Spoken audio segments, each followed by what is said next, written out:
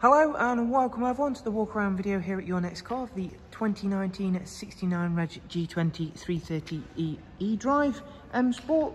The vehicle is presented in mineral grey and of course also features a full YNC body enhancement package.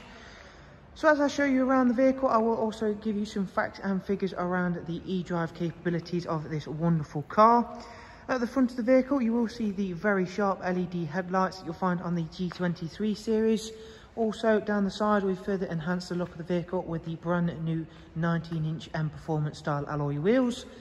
Beginning with a few features of course about charging the car, you'll see the charging port here on the front wing.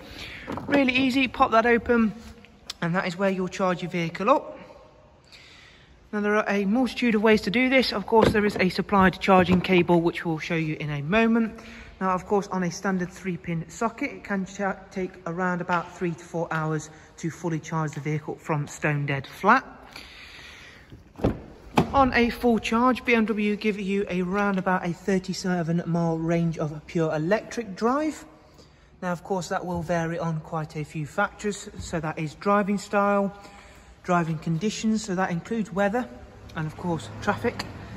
And of course what accessories you have switched on in the car, which is something I'm going to show you in a bit more depth shortly. The interior is a black Venezia leather, which in the front seats are heated as well as the electric lumbar option.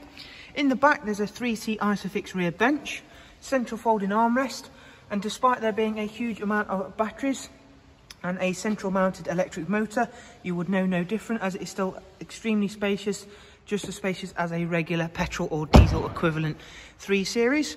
Round the back is the 3-dimensional rear lights. So of course we've gone for the gloss black rear boot spoiler and the matching rear diffuser. Now if I open up the boot, this is where we'll find of course our charging cable supplied here. We have lost a slight bit of boot depth, no difference to the boot room, just a little bit of depth to of course accompany and give room to our batteries. This does drop down as you can see, so there's still some storage there as well. As I mentioned, the cable is supplied in this little packet. Now with that 37-mile of pure electric drive, of course you can choose whether you want pure electric or you would like hybrid, so you would like the assistance from the 2-litre turbocharged petrol engine, or of course you can choose to save all of your electric for a time that suits yourself better. I forgot to mention there is also split folding seats now as standard on the G20s.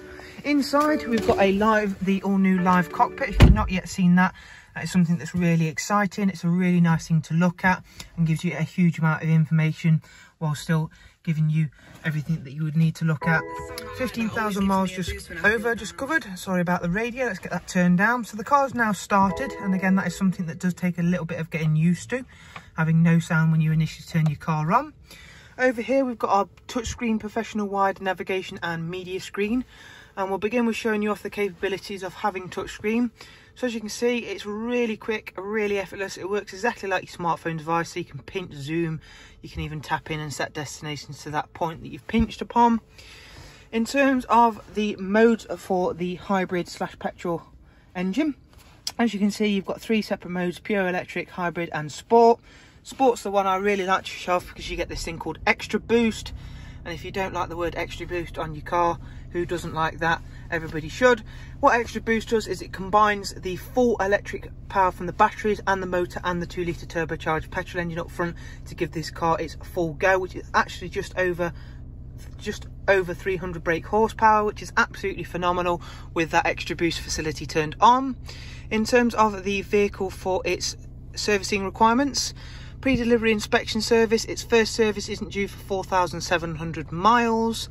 We've also got Apple CarPlay on this vehicle, as you can see there, as well as all the regular Bluetooth audio and Bluetooth telephone of course.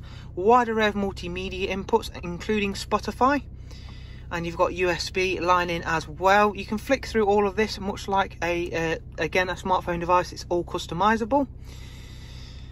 Reverse camera as well, as you can see there. So there is a look around at this fantastic G20 330e.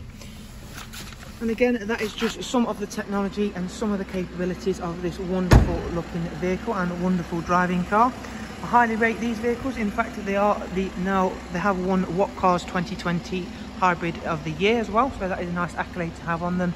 There is a look around at this particular one, and it is a magnificent looking one as well. Thanks for watching, guys. Do of course take care, and we shall hopefully see you soon. Take care. Bye bye.